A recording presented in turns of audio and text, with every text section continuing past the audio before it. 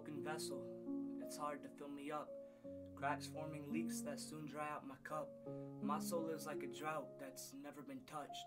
Dry, desolate land, pretty much. Any form of life growing, demons start to munch.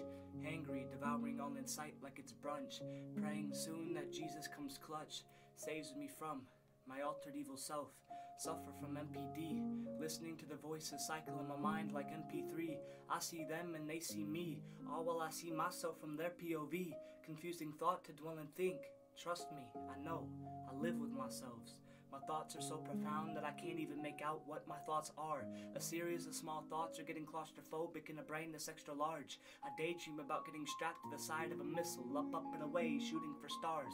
Not quite, just want to escape my transmuted self like people dressed as Martians on Mars. I could deadbolt my brain to a safe and their thoughts still find a way in and out, like a line of customers at the local in and out. So that's why I daydream about being gone today like cold hell, getting wrapped in barbed wire to the side of a missile and forget to cry help. I just want to be left alone by myself.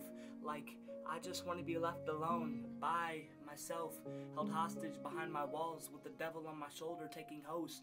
Nobody even knows that the old Connor is dead and gone like a ghost, just an evil presence dwelling behind his skin and bones, his unrecognizable face looking back into your eyes, but to you it looks familiar.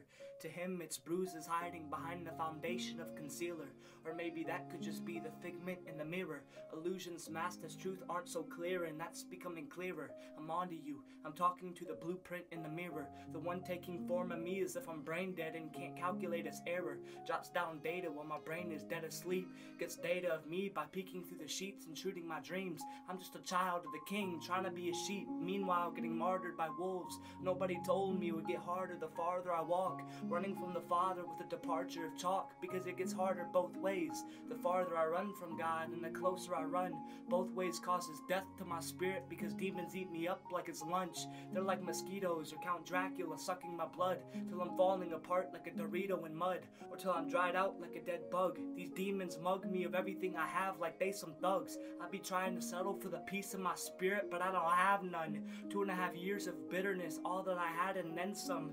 2.5 men.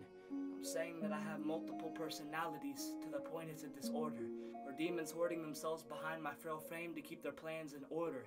Well, how about this? I command you to flee in Jesus' name. How's that for an order? Whiplash to your vocals, how's that for torture? No diagnosis, but I know that I'm mentally disordered. I'm uncertain to the point I'm certain about being uncertain.